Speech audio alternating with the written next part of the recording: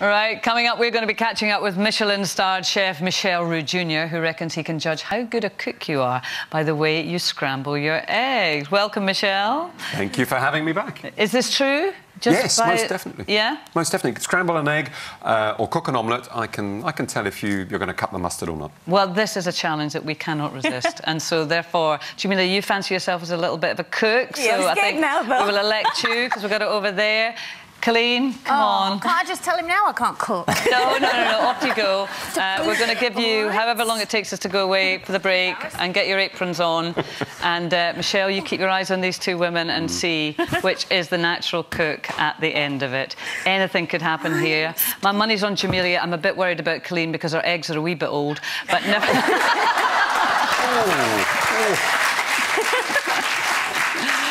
See you after the break.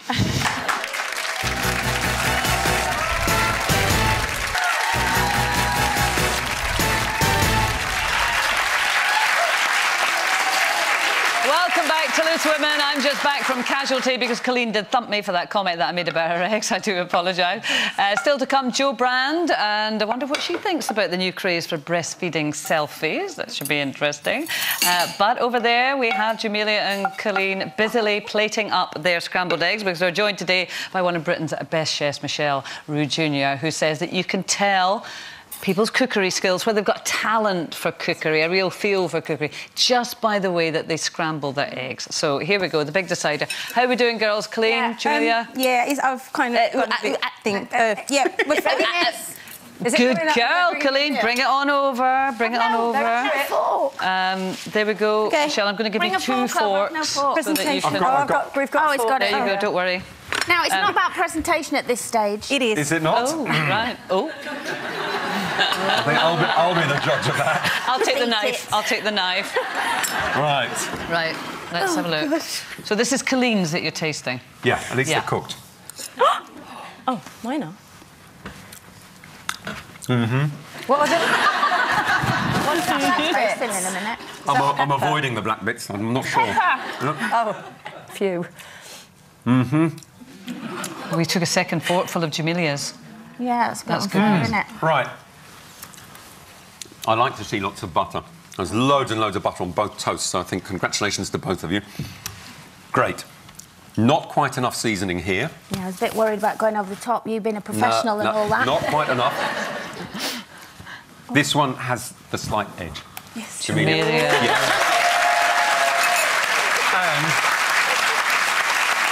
And I must say, it's not just about what's on the plate. The way you move in the kitchen. It's the sign of a true chef. Michel, I have to say, that was a bitter blow, wasn't it, Cole? I'm glad I left Shell in it. But as you say, it's not just about the eggs. I mean, what are you observing there? How do you see the talent? Yeah, I think, it's not just about learning how to do a recipe or, or teaching someone how to cook. There's far more to it than that, to being a great chef. You're born with a certain talent, you're born with a certain flair. And it's like a painter, isn't it, as well? It is, for me, yes. So a great chef is born, he's not made. Right, so you can obviously teach a level of proficiency, but that extra je ne sais quoi is what kind of takes you over. I firmly believe But doesn't it help to be born into... I mean, you've been born into a cooking dynasty and you were sort of under the kitchen table, you said, from a very young age, watching it all going on. Obviously, mine and Colleen's children have not been born into a cooking dynasty. But are there kids that it just comes from nowhere and they haven't had that background and they still have this passion? Absolutely. I mean, I was born into a dynasty, and so was my daughter. My daughter's a chef too. But that should really not have any consequence other than being exposed to great food and to cooking at an early age. And there are numerous fantastic chefs, some British talented chefs that have come from, maybe not the best backgrounds and have made it to the top because they have got the talent. But the pressure on you then as a child must have been, or certainly growing up, must have been huge because, I mean, as Jane says, a cooking dynasty, Albert Roux, Michel Roux Senior, your uncle. What if you hadn't had it? Gosh. You could have been an accountant. You were a trained accountant, aren't you? No. Well, yes, I am. I know. Yeah. But that's certainly not something I would do. I couldn't sit behind a desk. Never sit behind a desk. Me neither. Yeah. But I don't know. In another life, maybe an athlete, because I love my running. I love long-distance running. But for me, it was just... I can't think of it was just anything else other than being it was just a your chef. destiny, really, to be. I've always thought that I learned to cook from my mum. So do you say that you don't learn? It's just in you, organic, kind of, yeah. Oh yes, I mean we all love mum's cooking or grandma's cooking. You know, it's the favourite, isn't it? And we always harp on about that. And I do think that you know, generationally you will get certain recipes or certain tastes passed on to you. So your favourite might be your mum's, I don't know, Sunday roast or whatever it is, and that stays with you forever. I do think cooking, though, people that enjoy it, is a real passion. Yeah. See, I just see it as a chore. Yeah, well, that's you see, that's it. I can taste that. You see, I can taste the passion here. I can taste the chore there. There's still eggs over there that I can easily throw. No, but it is. It's just like it just stresses me. Instantly stresses me out. Yeah, well, because I think, you know, get the other half to cook then. He does. Well, there you go. How do you think And it we're is still alive?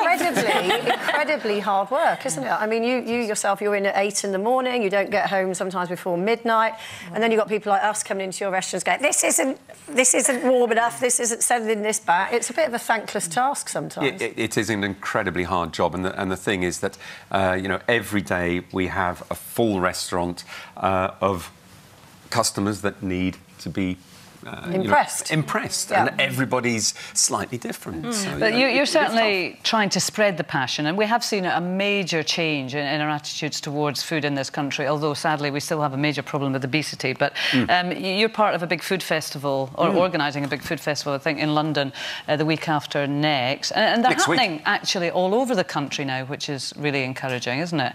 And is that part of just trying to get the message out there and trying to make it more than a chore? I think so. And the British public now are really into their food, and that's marvellous. You know, there's been a wholesale change over the last 20 years, and maybe longer, and that's, you know, down to my father and uncle. And these festivals, you know, Taste of London, which is on next week, starting from Thursday to Sunday, it's the 11th year now, and it's growing bigger. And they're massively oversubscribed, aren't they? People well, love it. There are still a few tickets available, but people flock to these festivals because they're so wonderful. Not to be critical, because they're hugely enjoyable and I go to them and I love them, but, you know, it has been argued it's kind of food porn. And actually... There's nothing wrong with that. In people's... No, nothing wrong with a bit of food porn. But in terms of people's day-to-day lives, still day-to-day eating habits, we're not seeing any terrific improvement, and we are seeing a major problem with obesity. So is there a disconnect between celebrity chefs and fusion food and all the fancy stuff and, you know, the Monday to Friday bog standard stuff? Yeah, I don't think so. I think celebrity chefs, and I hate that moniker, I mean, we have a responsibility. We have a responsibility to you know, put forward this message that healthy eating is not necessarily extravagant, expensive, or laden with cream or butter. Healthy eating can be, you know, can be simple, nutritious, fun. You know, and all of that, and get your children involved into that. And obesity is a major problem, but it's not just a British problem. It's also in France, believe it or not. But it's France. I mean, I know you're saying it's growing in France, but France is so far down the scale compared to the UK. There's a major difference. You have to look at what are they doing right and that we're doing wrong. Ready meals. So when you're at home, do you cook beans on toast? Would you do something like that? No. No. Yes. No. I mean, does your wife cook, or are you the chef of the home? Yeah. Why wouldn't you, though? You see, it's a bit snobby, that. It's not a question of being a snob. It's a question that I don't particularly like beans on toast. Oh, okay, it's a taste thing. But you'd have scrambled eggs on toast. I would. I love scrambled eggs on toast. Okay. My wife cooks at home because I'm never there, so you know, she's always cooking for herself. And when I do have a night off, we tend to go out for dinner. Occasionally, I will cook at home as well, but it's always something very simple. Intimidating. I guess it's you turn up in the restaurant. I know. And it is a bit of a busman's holiday, I guess, you're cooking at home, isn't it? Or what is it, cobbler's children, whatever the expression is. Well, listen, Michel, it's been lovely to have you here. Please feel free to take away both Colleen's and Jamilia's scrambled eggs, because they've chilled nicely, and it's quite nice when they're a bit, you know, cold, isn't it? Michel Roux Jr., everyone.